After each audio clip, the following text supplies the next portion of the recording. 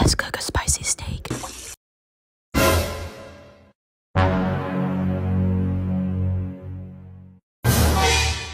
Turns out we didn't need the garlic herb or the Irish butter, but if you want to put those on there, then go for it. You do not need much oil to cook the steak on the stove, but at least enough to use a thin coat layer on it. Next, you need to put the heat on high to make the oil cook a bit faster.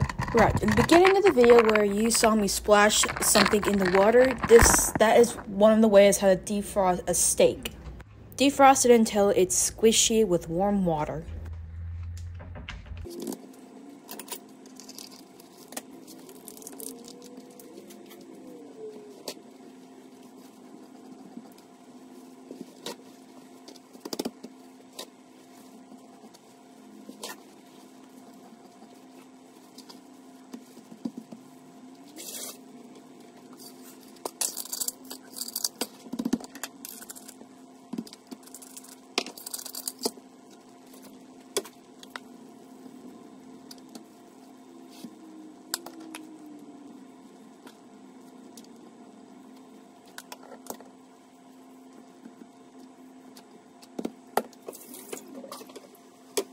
When putting the steak on oil, it will splat and will split. So once putting down the steak, you must put it away from you, just like how I did it right here.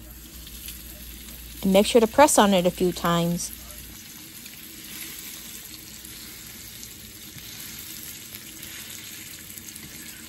You must keep eyes on the steak at all times, but at some points you gotta have to clean while you're cooking. Now you must wash your hands after touching meat and bleach everything that your hand touched. You're gonna get sick if you don't.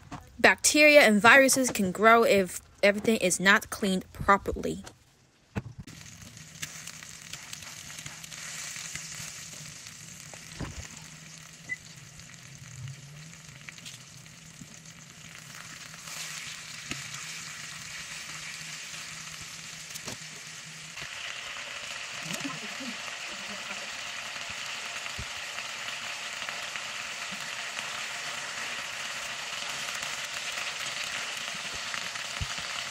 Now, depending how you want your steak, it takes about a few minutes on each time. We did a well-done steak, meaning that everything inside is cooked, but if you really like your steak, now if you want pink inside your steak, then look up how many minutes you need to cook the steak on both sides.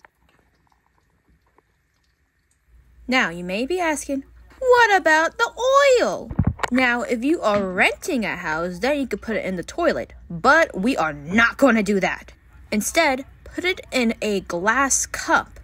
Wait for a day or so, and you can dump it out in the trash. The steak size I'll be using is A1. You can use a leg roll if you want. This is a picture of a leg roll, what it looks like, if you want to try it or not. But if you don't, you can grab some A1, and that's it.